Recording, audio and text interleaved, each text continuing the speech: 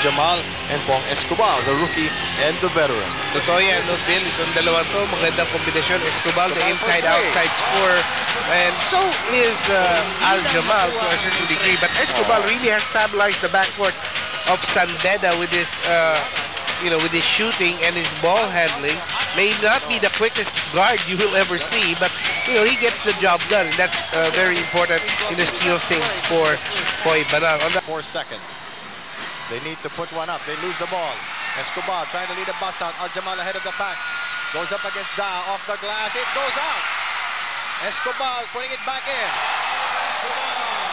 Everybody was watching Jamal. Da. Escobal has not had too many looks at the basket. Uses an equi screen. Back and forth. Goes baseline. And will score it. And that's the way to do it.